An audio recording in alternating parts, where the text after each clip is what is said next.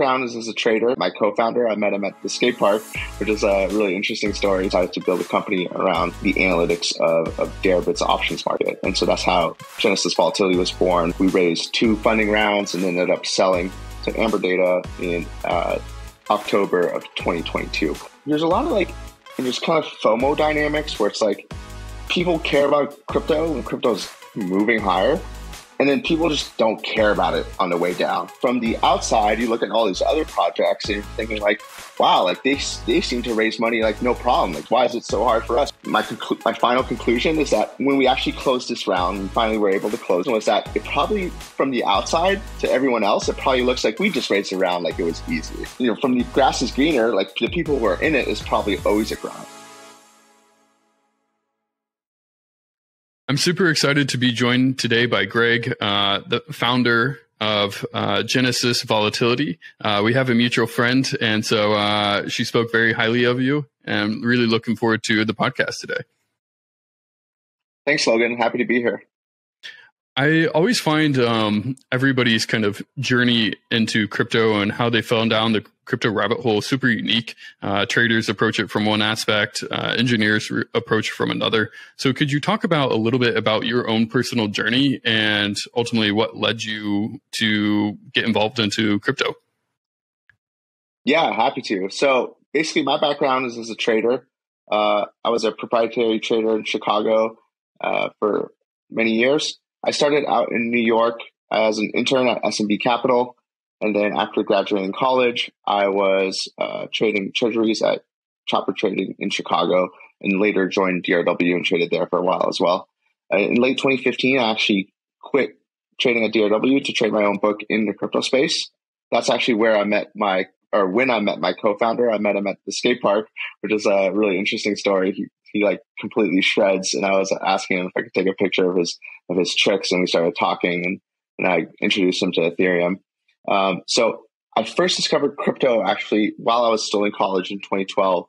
Me and Linda Shea, who actually runs a crypto hedge fund called Scale Capital now, we decided to do a research report on Bitcoin. We sort of downloaded Tor, went on the dark web, checked out what was Bitcoin and where was it being used. And at the time, I was a little freaked out by it just because of the dark web and stuff like that. So I ended up not investing in it. This was $7 Bitcoin. And it wasn't until later in 2013, while I was trading treasuries, I was still following crypto sort of at a distance. And I saw Bitcoin break $200 all-time high for the first time. So you sort of buy that breakout. It's kind of my thinking from a technical perspective. And that's when I first started actually invested in Bitcoin. And so I was basically in the crypto space since 2013. When I met my co-founder in 2015, I introduced him to Ethereum. He wanted to learn more. And so me and him basically started kind of doing research and investing together in the space, like researching ICOs and things like that, and trying our hand at that. And later in 2019, we decided to launch crypto options analytics platform. I had just discovered Bitcoin when they listed Ethereum back in April 2019. And I was really excited by this market. I was trading options for a long time. My background was in options. And so to me, crypto options were this new sort of innovative space where there's a lot of pricing inefficiencies, which there still are today. And so that was a really interesting portal into that market. And so me and Pat, my co-founder, decided to build a company around the analytics of Deribit's options market. And so that's how Genesis Volatility was born. We incorporated in January 2020. We raised 2 funding rounds and ended up selling to AmberData in October of 2022. And so that was a really exciting time. Amazing. Lots of to parse apart, but I think just given your time in the market and being involved in crypto since the very early days, kind of Ethereum, ICO, even Bitcoin, what have been some of your biggest learnings just from going through multiple cycles? Yeah, that's an interesting perspective. So, the early ICO days, I ended up not investing in the Ethereum ICO and did the Mastercoin ICO instead. So that was a disaster. and a huge regret. But once Ethereum started trading, I finally got in. So one of the things that really stuck out to me, and I'm sort of an ETH maxi as opposed to a Bitcoin maxi, but to me, Bitcoin had paved the way for the viability of a digital asset. And then when I discovered Ethereum, Ethereum already had a predecessor. So I already knew that like market caps could reach a certain level because of what Bitcoin had done. But then Ethereum was such a better mousetrap. So before the Ethereum ICO, people used to talk about colored coins, which are basically like smart contract coins, but essentially, long story short, it's a lot of the capabilities that ETH provides. And so to me, that sort of base layer infrastructure play made a lot more sense. And I knew that the market caps could already go crazy. So that was an easier trade than just buying Bitcoin as a new asset class. So that was sort of one of the first things in early sort of asset cycles that seemed really interesting to me. And then in sort of price cycles, one of the things that we'll notice a lot is that when crypto's rallying, and this was true in 2013, like when we rallied up to $1,000 in November 2013 or whatever it was, we got like a Wired article about Bitcoin. There's a lot of excitement about Bitcoin. And then the next 2 years was this huge bear market where Bitcoin ended up bottoming out at like $200 again. And it wasn't until sort of the 2017 bull market that prices really had another major run up. And so there's a lot of there's kind of FOMO dynamics where it's like people care about crypto when crypto's moving higher, and then people just don't care about it on the way down.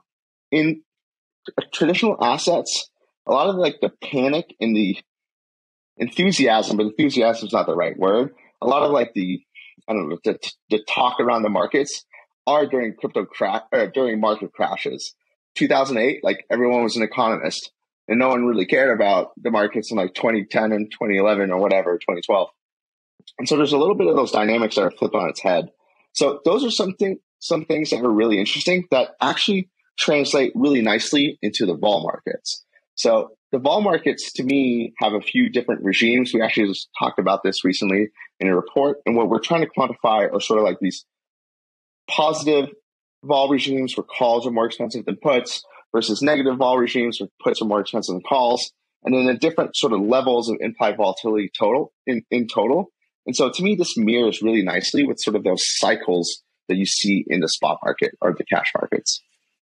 Interesting. I definitely want to come back to the volatility aspect as well.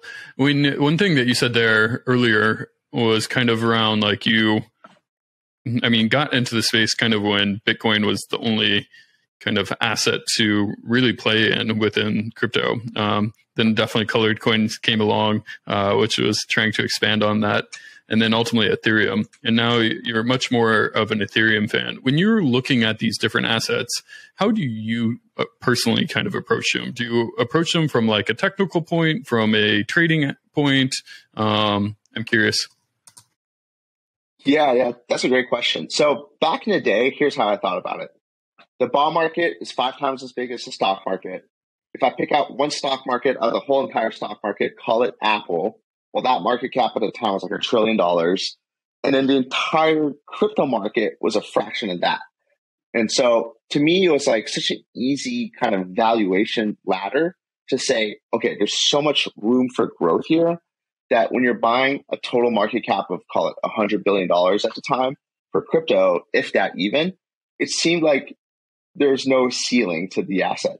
So that's kind of an initial back of the envelope sort of valuation metric that I was using a lot. And then from a technical analysis perspective, a lot of people hate technical analysis. Technical analysis, the way that I define it, it's not really about telling the future. It's more about finding risk points or inflection points for risk management. So for example, let's look at that $200 level again. Well, when you're making new all-time highs above $200, that level is important. There's a lot of significance to it because it means that prices have garnered enough interest and new entrants into the market that the all-time high level is a good inflection point for I want to get in here. And this is this is like a new paradigm, a new environment of potential price appreciation. You can also kind of do the same analysis on the flip side.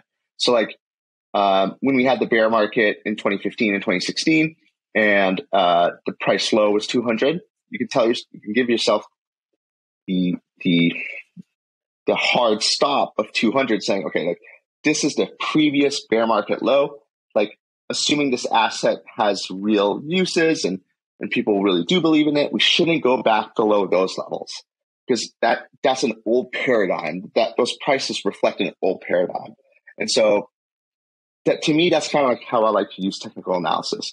I like to use it as like levels or thresholds that shouldn't be violated, so to speak.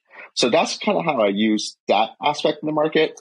And then lastly, like from an options market, and I'm sure we'll talk about this later, but you can also look at sort of like the statistical distributions of what the option prices are implying. So like right now in 2023, call options are more expensive than put options, even 6 months out. That's sort of implying that the option market is expecting more upside surprises, more than downside surprises for the next 6 months.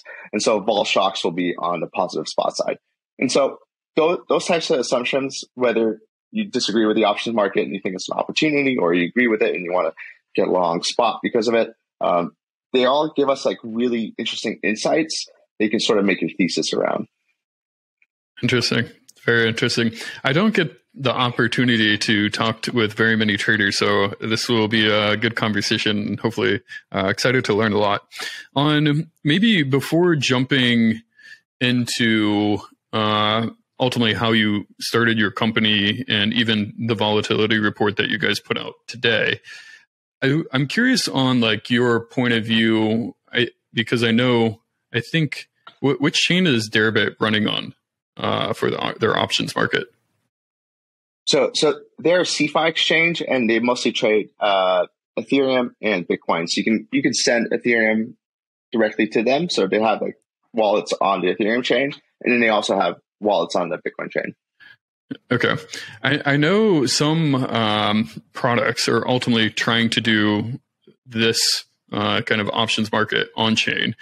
What is your point of view to try to ultimately get some of these things that have existed in like the Web2 world with options market and putting them on kind of more crypto native rails? Yeah, that's a great question. So anyone who follows me knows that my favorite option protocol is Lyra. And so the reason why I like Lyra a lot, is because there's sort of two approaches to making options on chain. One of them is we take the Deribit model and we replicate it on chain. And like some protocols have done a really good job of that. Like Zeta protocol has done a really good job of that. And then there's sort of this other perspective, which is like, we don't want to make something that's exactly like Deribit, because the way that people interact with on-chain protocols is different than how they interact with, say, Deribit.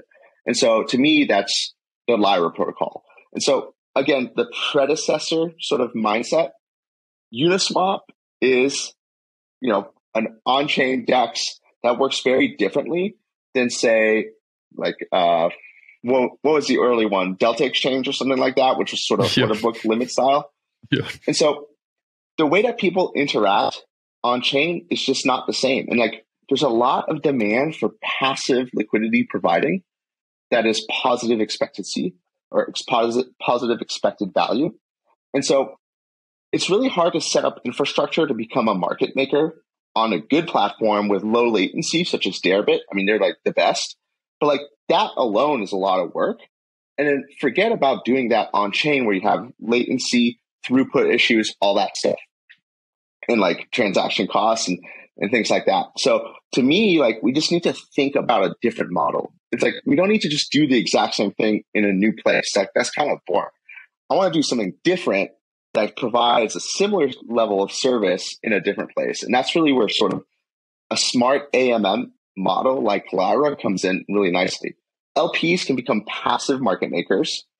The AMM has such smart logic that it delta hedges, it Vega reprices, it has all these elements in it that make it so LPs don't essentially get screwed.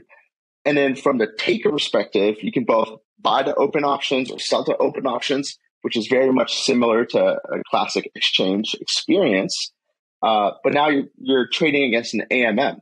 And some of the things that AMMs provide that traditional market makers don't provide is that in fast markets, and we saw this with the FTX collapse, like the AMM was still standing there making markets. So to me, this is like new innovation to get a similar experience. And that's what really excites me.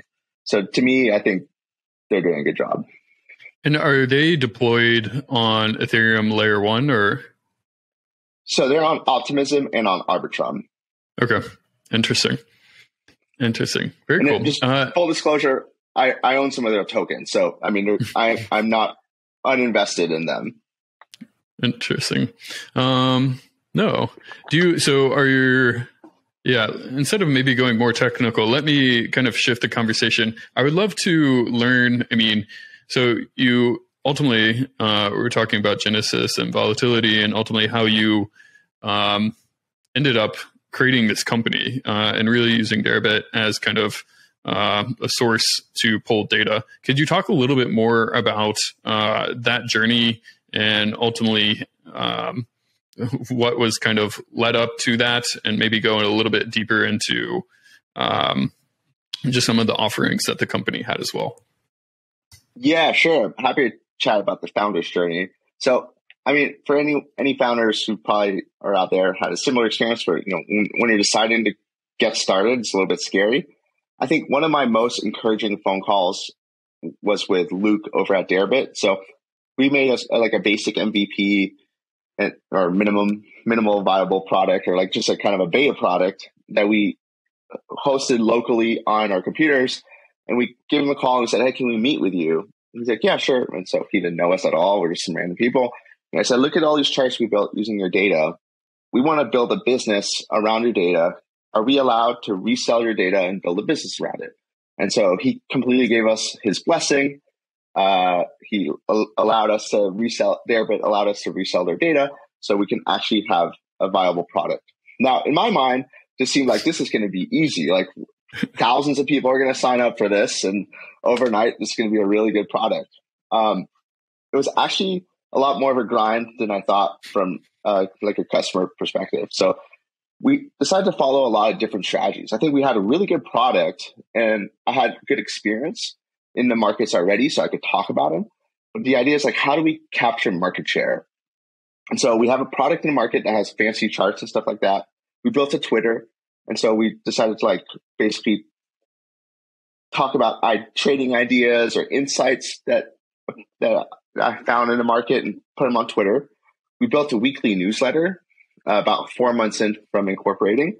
That gave us like a weekly recap of the volatility markets or the crypto volatility markets. And then lastly, we started a YouTube channel to explain crypto options.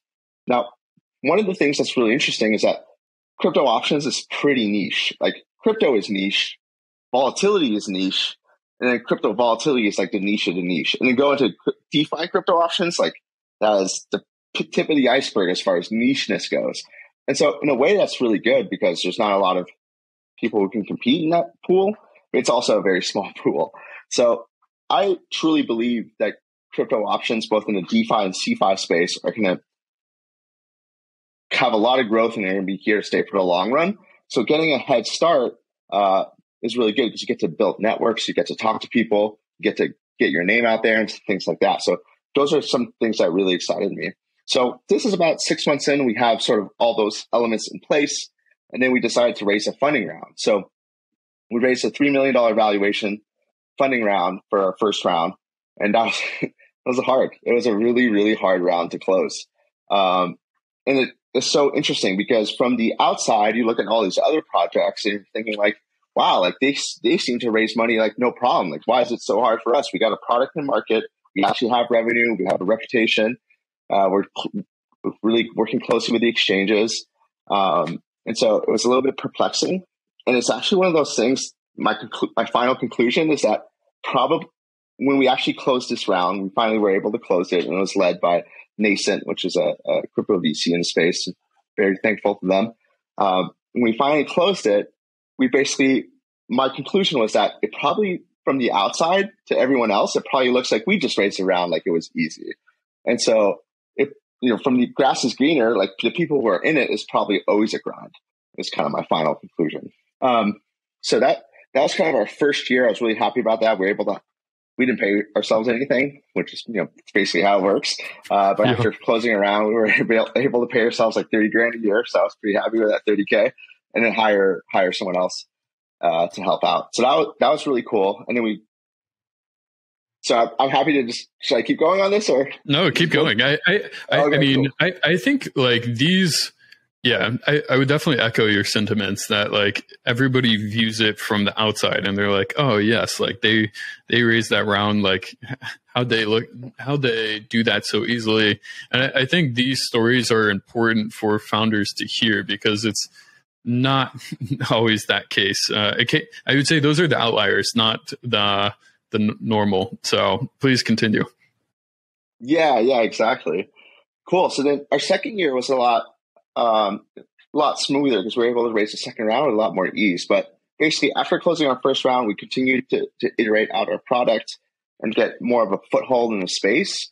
And then we onboarded some really kick-ass advisors that I really like a lot. They're kind of OGs in the traditional space. And that sort of helped us close our second round. So again, we just continued to build a reputation. We launched our own podcast in crypto option space. And then we went out to raise another round, and the crypto market was pretty hot. This is 2021.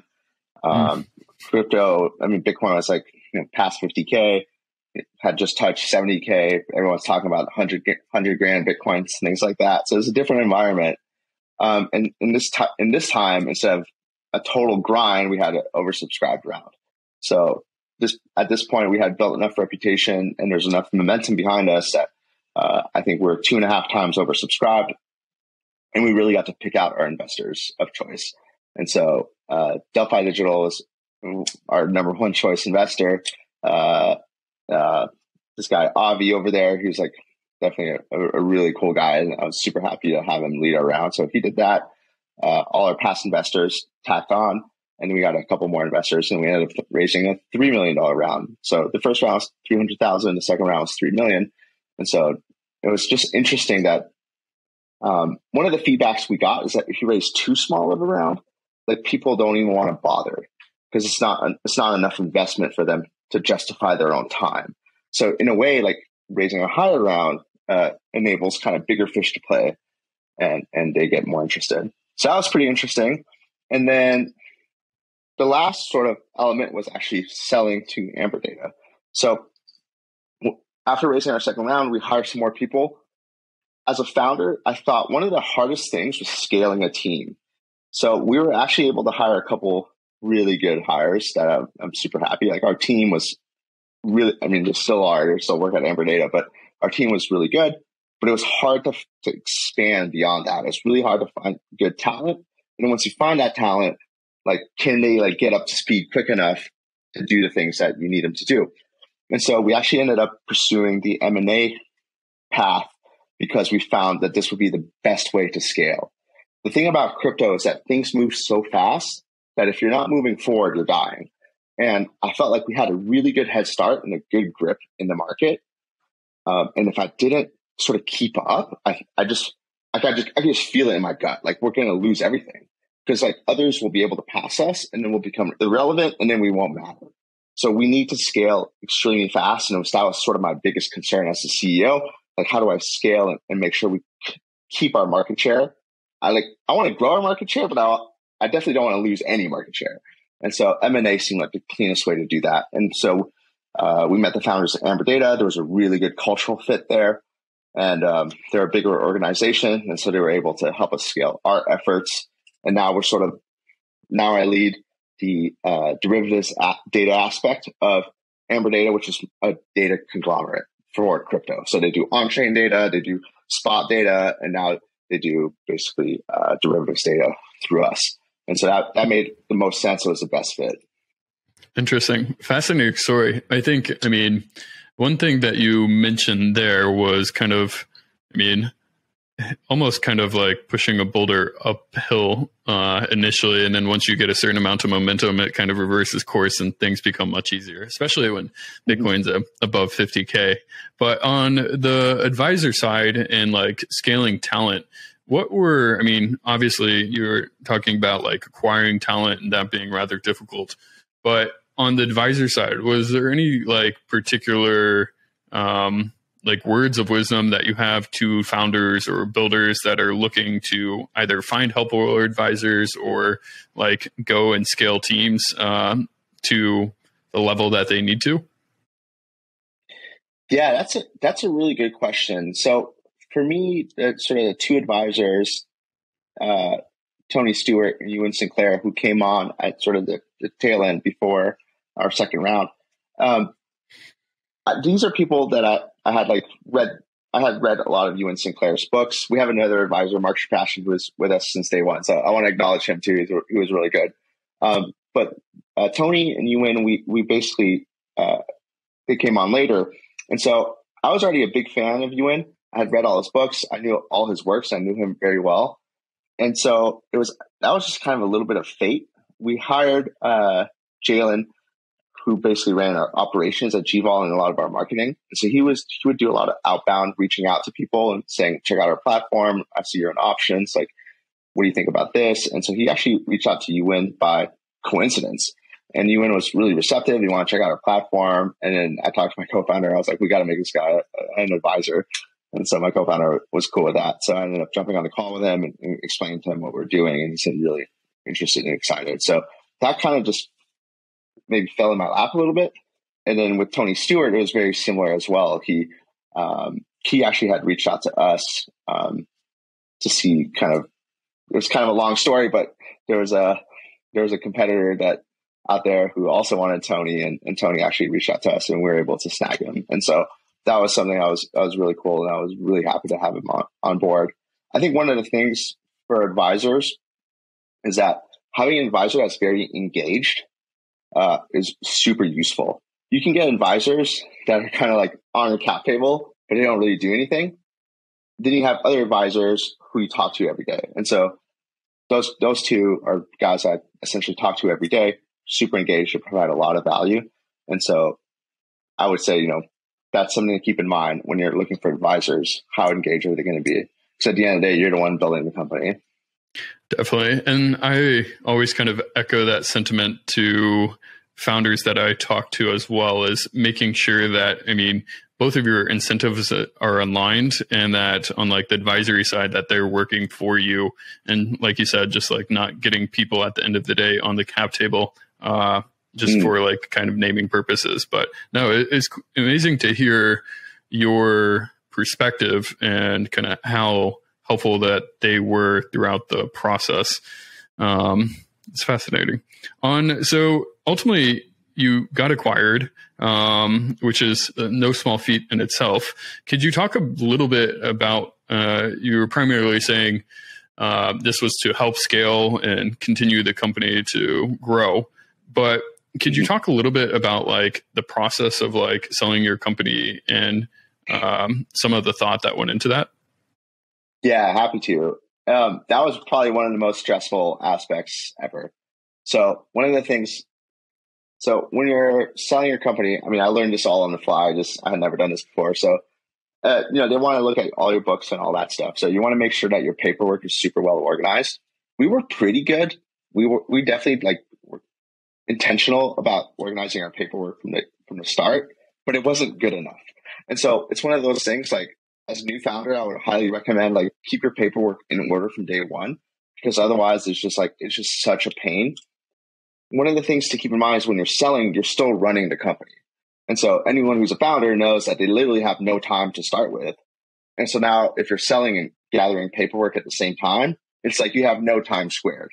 So that becomes very stressful. And you can easily get high strung. I was definitely pretty high strung for a while during that process. And it's one of those things that you can't slack on any basic component. And one of the other big stressors is that, you get a letter of intention, an LOI, and those are basically an outline of the terms. And so you start the due diligence process. And the due diligence process is like basically when you start paying lawyers. So just because you're in due diligence doesn't mean this deal will go through. And so even from the selling side, your lawyers are going to be expensive. So you're kind of, you're taking a shot, but if it doesn't work out, like you're out a lot of money and you're out a lot of time. So I always say crypto lawyers are the only winners in bull markets and bear markets. I love it. Yeah. So it's definitely a lot of work. Another one is that you're kind of managing two legal teams. And so the buying lawyers want all these things. Your lawyer wants all these things, and everyone's timeline is super compressed and rushed. And if someone's late a day to respond, like everyone's yelling at each other. So there's a lot of that. So that's kind of another thing you want to keep in mind to manage. And it's a really big roller coaster ride because you're thinking, okay, what do I do if this doesn't go through? Like, how do we survive as a company? How does my team, like, I don't want my team to be demoralized. Because now they're thinking we're getting acquired and versus not getting acquired, stuff like that. And then you have a lot of people's interests that you're balancing. So you have like all your investors who got into your company at different points. So like my round one investors, they're happy. My round two investors, well, we raised in the bull market and we're selling in the bear market. And so there's kind of that to balance with those expectations to balance with them. And then you have all your employees, like you want to make sure to do right by them. And then you also have to make sure that the deal is fair for you and for the buyer. So like, I have a sample size of one, but my thinking was don't go in thinking like, oh, I'm getting bought out, like I won the lottery. Like you're not going to get everything you want when you're getting acquired.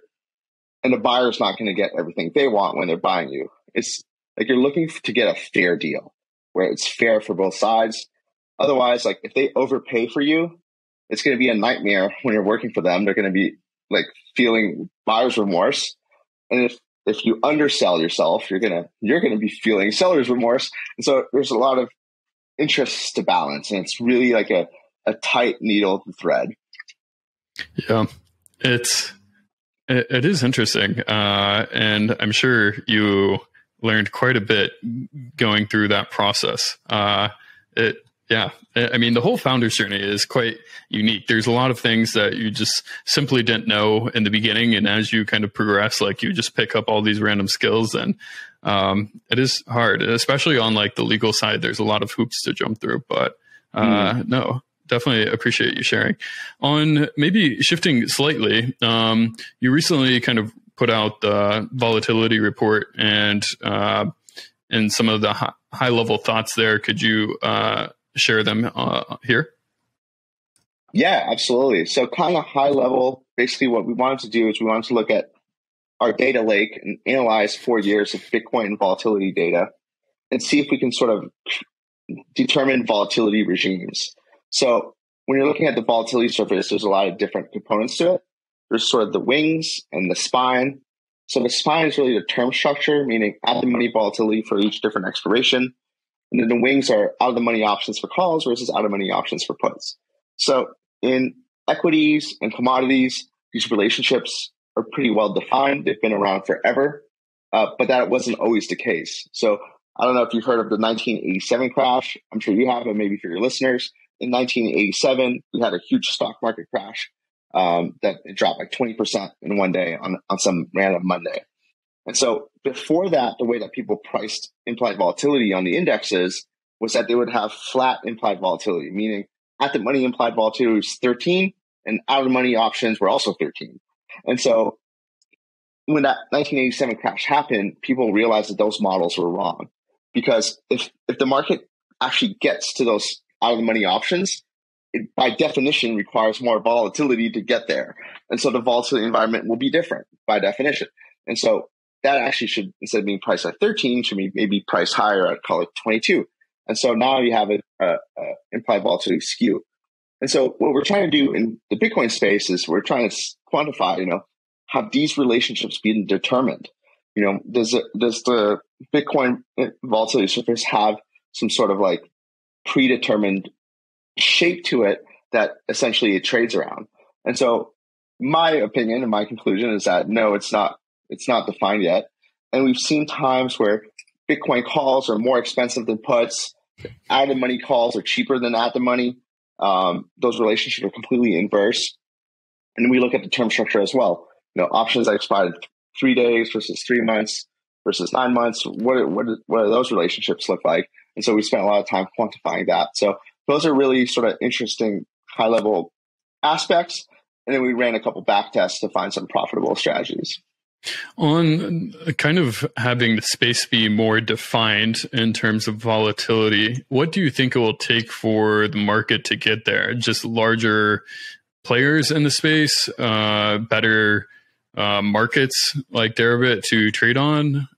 I'm curious, like what needs to happen? Yeah, that's a great point. So I definitely think more participants increases efficiency. You just have more people thinking about things. You have more capital sloshing around, things like that. So that's definitely part of it. I think another part is just time, because essentially, since Bitcoin and crypto is such a new asset class, who's to say what it's really worth? And then who's to say the path it takes as it finds its true value? And so the path would be the volatility, the value would be sort of like the price. And so all these are big questions that have yet to be determined. And then lastly, it's like Bitcoin at $30 is going to behave a lot differently than Bitcoin at $30,000. The market caps are different. The players themselves are different. The venues to trade on are different, things like that. So a lot of these things are part of a maturing market. And so it's really interesting to kind of see or try to determine, the path of the asset price. And so I really think that a lot of it is going to be just time, but new market participants and more market participants will help as well. And when you're kind of growing the company and pulling analytics, kind of scaling, what were the biggest things that you found as like a barrier to getting more market participants? Is it overall just like growing the asset class in terms of size from like $1 trillion to like 5 trillion, 10 trillion? Is it making like better applications on chain? What are the hesitancies for new participants to join? So in the crypto vol space, the big one, in my opinion, is that the US market is essentially still kind of locked out. We have CME futures and future options, and we just got the BITO, which is that Bitcoin ETF that launched last year. So those are big moves forward. But at the end of the day, like the main market is Deribit. The US can't trade on Deribit. And so that shuts out a lot of participants. The world's biggest options market is in the US. And so it makes sense that like once that gap can be bridged, we'll see more adoption. But just to kind of give you an idea of the size of the markets. So like if I look at Bitcoin market cap versus the notional option open interest, it's about 6% of the market cap. If I look at stocks, like for SPY, for example, the S&P 500 ETF, the notional open interest is 200% of the market cap. So there's a huge difference in the relationship between the options market and the underlying market. And then the market cap of Bitcoin itself is very small. So I could see the Bitcoin market cap 10x, and then I could see the notional options open interest 30x. And so that's a huge like differential today from where it could be in the future. That's great context. I mean, crazy how small relative to traditional markets that crypto actually is. I think, one of the reasons why I'm so excited about the space and it continuing to grow.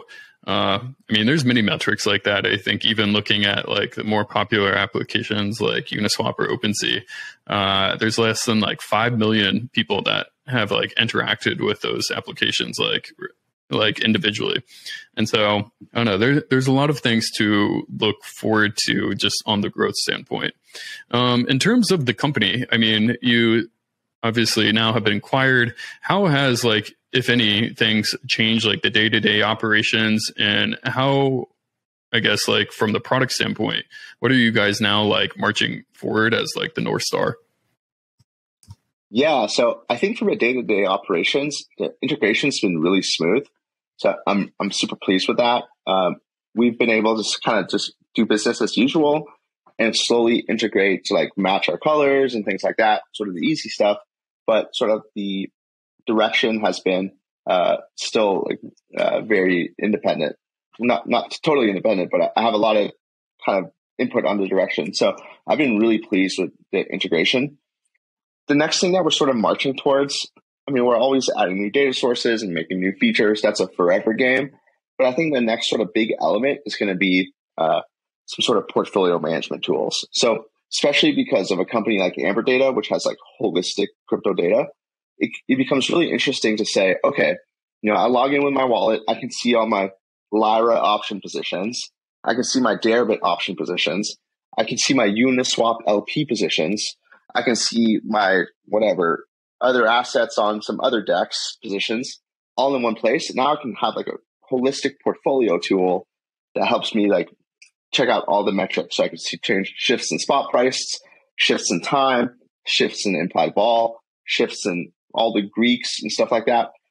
And so that's really what we're marching towards. And really you can only do that holistically from a company like AmberData. So I'm really excited about that. And I guess AmberData makes it a lot easier to integrate with those data sources.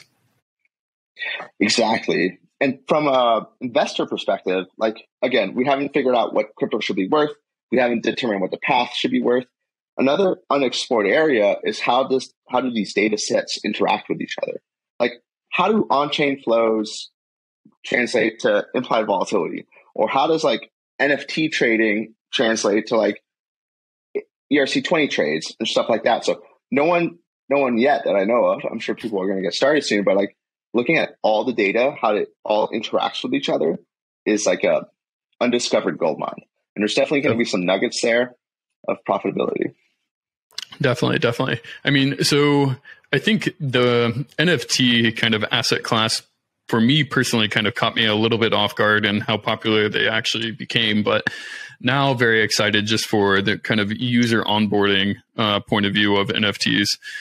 Is there ever like any synergies that you think down the line between like NFTs and options market, or are you going to strictly kind of stick to like the more traditional markets and trading? So my co-founder loves NFTs. Like he's all over that. And he's definitely done pretty good trading NFTs. So I definitely think there's a lot to explore there. To me, like the relationships that are very interesting would be like, what is the correlation between NFTs and Bitcoin prices? What is the beta of NFTs to Bitcoin prices? And then, can I trade Bitcoin options versus an NFT? So like basically I buy a couple punks and then I sell Bitcoin options to finance those. And then if the market rallies, I'll lose on my options, but my punks should outperform. If the market goes down, whatever it is. And so I think those are really interesting relationships. That would be, yeah, very interesting. Fascinating. And then, so are you like with Genesis Volatility primarily focused on pulling like data sources from Ethereum, or are you kind of chain agnostic? Yeah, for us, it's mostly been CeFi. We're chain agnostic, so we're more protocol specific for the DeFi ones. Mm-hmm. And so Optimism and Arbitrum for Lyra, and then Mainnet for Squeak or Open Squeak. And then Premia is on a bunch of different chains as well, so we cover that. And then Ribbon, we cover that as well. So we're definitely like EVM focused for sure, but yeah, I would say definitely EVM for sure. Any interest in looking outside of the EVM world, or is that going to kind of be the sandbox that the team plays in? I think AmberData has that interest. Me personally, not really. I think I'll stay at EVM forever. But I'm not really the on-chain guy. That's really my co-founder. But speaking for him, he's EVM forever as well. So it comes out to be the same. Nice. Very interesting. And then maybe kind of shifting the conversation a little bit again. I mean, obviously, in 2021, there was a lot happening just with the Feds and printing, and then 2022 kind of things have definitely changed. And then now going into 2023, kind of like people overall, like we're resetting and trying to figure out where we're at. I'd be curious on your point of view and like how you've seen things evolve and where we're at now today on like the macro perspective. Yeah, I mean, I've kind of been sticking to my guns on this, and it's not the popular opinion, but I think we're at a really interesting inflection point. So we're going from like globalization to deglobalization with like geopolitical risk that I know nothing about. We're also going from like a low or easy money monetary policy to not easy money monetary policy, which is interesting. We're at a sort of tail end of a 30-year bond market rally, which, how does that impact everything? And then the Western world is incredibly indebted. Like, can we, how do we handle a sustainable inflation if that does occur?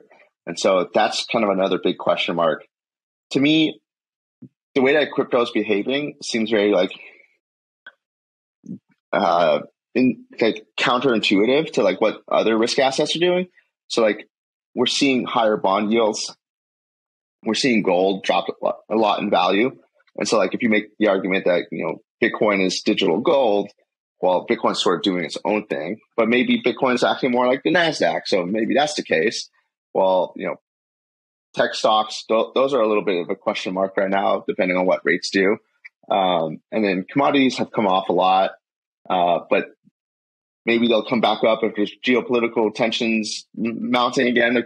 It just seems like very unsure. And I just don't have a lot of confidence personally on my analysis right now. I just think there's a lot of big question marks. And if anything, I'm more on the cautious side. And I think higher rates probably, like bond market is the market.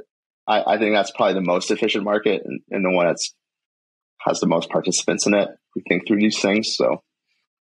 So in terms of like relating it back to crypto, how do you kind of see, with all that being said, playing out in 2023? Do you think it's kind of mirrors the 2018, 2019, 2020 cycle where we just have kind of sideways for a while in terms of markets more broadly? Do you think just with how infrastructure has progressed on like the crypto side that we still get user adoption? I'm curious. Yeah, I think for crypto prices, if we're going to like a restrictive monetary policy like environment, crypto's never been in that environment. And so to me, the way that I'm thinking about it is if prices go down, like I'm interested in Bitcoin 10,000, like that's like a buy level that interests me. If we don't get to that level, then I'm buying on the higher side. Like I'll buy when there's kind of more certainty, and there's never perfect certainty, but when like a lot of these questions have been answered, like, inflation has clearly shown that it's like was transitory and now it's gone and Bitcoin's $40,000, and I'll look to try to get long on the upside at that point. So just this middle range, I'm sort of like, I'm just still kind of, it could go either way. Yeah. I mean, I know your day-to-day is really in the nuts and bolts of like trading and options and the volatility markets, but are there any other specifically like products that you follow closely that are on-chain outside of those like immediate purview? Yeah, Lyra is the only one. Right now it's the only crypto that I own. And to me, it's a product that makes a lot of sense to me. It solves like the market making pain point for an on-chain options protocol. And at the same time, it has just as good of like a user experience from the taker side. So to me, that solves kind of the two pain points. So I think that's a really interesting one. And that's really where my focus has been on the on-chain side. Interesting. Very cool. And then maybe jumping back a little bit, you said like you have very strong conviction around like Ethereum and like Ethereum's kind of roadmap. Could you share a little bit more about like what ultimately led you to build such strong conviction? Yeah. So one of the things is like Ethereum is a base layer. So like a lot of projects are built on top of Ethereum. A lot of the other tokens are built on top of Ethereum infrastructure. Like not all the stable coins, but essentially all the ones that matter are like within the Ethereum ecosystem. all the interesting layer twos are built on the EVM.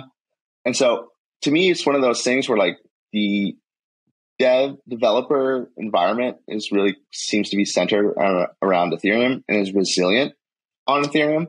And so to me, that's kind of like the winning ticket. Like ultimately, like wherever people build is where I think the real value will accrue. So like a lot of the NFTs that was built on Ethereum, the ICO craze was built on Ethereum, the DeFi innovation was built on Ethereum. Like everything is essentially built on Ethereum. To me, it's like it's crazy that Ethereum is not the number one market cap. But I felt like that since 2016. So we'll see. But I am surprised the smart contract platform is not kind of supplanted Bitcoin as number one so far. It does seem obvious in the long term that a smart contract platform will be more valuable than Bitcoin alone. That's how I feel too. Yeah, for sure. And then I guess, so I always ask this question recently, and it's been a little bit more spicy. What would make you kind of like change your mind on like the Ethereum ecosystem, or kind of pause your conviction in that maybe what you initially thought is not totally playing out? Yeah, I mean, I would say this is actually true today, and this is where I give points to Fabio on the AmberData team as well, the other options guy. I think like the direction of sort of like the values of the Ethereum community, for example, like I'm not a big Davos crowd guy, and so like if we're going that direction, like I don't like that. I don't want more government. I want less government. And so to me, like the Bitcoin values are a lot more congruent to that. And I think that's what's kind of interesting from Bitcoin's perspective. And so I don't know if like that's kind of the one thing that like trips me out. I mean, obviously like the Ethereum ecosystem is separate from that, you know, whatever Vitalik's convictions are or are not that I pay super close attention to his, but ultimately he is not Ethereum alone. But that would be kind of something that gives me pause. Like, I don't want, I don't know. I don't want like the backdoor for like government control. So is it more, just so I understand correctly, like, is it more like an elitist community, or is it more just like being able to like with the OFAC, like censor specific transactions? Yes. Censor specific.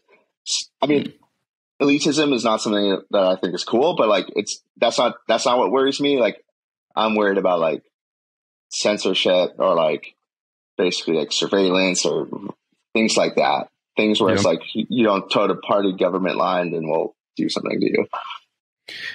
And then on the layer 2 side, like what's kind of caught your eye and what do you find most interesting there?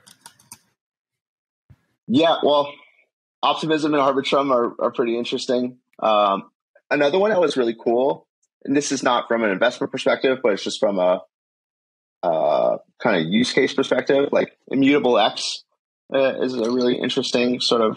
I was a big Gods and Chain guy, and I really liked that game, and I was like playing it for a long time, and so it's just kind of interesting that sort of that side of the ecosystem as well. And so to me, like digital game assets and stuff like that, whether it's a card game or another type of game, I don't know. I think there's probably something there. I don't know that it's been a solved puzzle yet, but I do think that's going to be somewhere in the future. Yeah. On, I guess, like the adoption side or gaming side, like what do you feel like will be the catalyst to, like, outside of just like number go up with price, which always helps, but like from actual user adoption? I think, I mean, looking back to 2017, it was like ICOs, which I guess could be debatable from a product point of view, but served its purpose. And then ultimately, then you got DeFi Summer in like 2020 and then NFTs. Do you have like in point of view, or in your point of view, do you have like a particular thing that will be a catalyst, or do you think it's kind of open-ended? Yeah, I'm not sure. I would say it's more open-ended. It's just one of those things that I'm not an expert in. I thought the Gods Unchained was cool because it was like Hearthstone was a precedent as far as like the adoption of a game that's very fun. So is Magic the Gathering. And then from a digital asset perspective, like Magic the Gathering cards are a huge collectibles market. So to me, like Gods Unchained could be similar to that. So again, there's clear precedence that I could use as a model for that type of game. That makes sense. Maybe just as we wrap up, like a couple of closing thoughts, like on the option side, I mean, because you're so in the weeds, on like the day-to-day of that, are there any like specific markets that you think, I mean, going back to earlier, you said there are a lot of them are kind of not effectively priced, but are there any like particularly that you think are like kind of wacky that people should explore? Yeah, totally. So it's really one of these things in bull markets. There's like an opportunity overload, and it's like everything seems like it's working. But one of the things that works really well in bull markets is the cash and carry trade, meaning the futures are trading at a huge premium over cash markets. And so you can buy Bitcoin, send it to the exchange, sell the future, and essentially get a free spread. So that's a really interesting trade. I've seen it as high as 50% annualized returns with no delta risk. So that's pretty cool. Excuse me. So that's pretty cool. Another one is going to be the option skew. So again, in the same vein, when like the market is in strong bullish mode, people are just kind of YOLO buying calls, and they start really overpaying for those calls. And what you can do is you can buy Bitcoin, sell a call, and use that premium to buy a put. And because the calls are so much more expensive than the puts, you basically collar your position. And so if the market rallies, you make like 3 times what you're risking. And so that allows you to like take up a lot of leverage in like measured in like a responsible way. So that's really interesting. And then in the right now world, I think one that's interesting is that grayscale discount. Right? It's like a 50% discount, which is essentially 100% discount. Because if you're buying the asset today and it rallies and closes that gap, it needs to rally 100%. That's an interesting way to get long crypto. I don't know if that's going to close ever. I don't know the details. There's stuff behind the curtain, but that seems interesting to me. I guess, like, I mean, there's a lot of knowledge that you ultimately accumulated to get to this point with options. Are there any good resources that you would point people that are still new to the space on the option market that want to kind of learn more about volatility, learn about options, and like how to get involved? Yeah. So one of my favorite books ever is Volatility Trading by Ewan Sinclair. That's one of my favorites. That's more advanced. There's a kind of a predecessor to that called Options Trading. That's another good book of his. And then some of my favorite books in trading in general is Trading in the Zone by Mark Douglas, which is sort of the psychology of trading. And then Option Pricing and Volatility by Nat and Berg is also a really good book.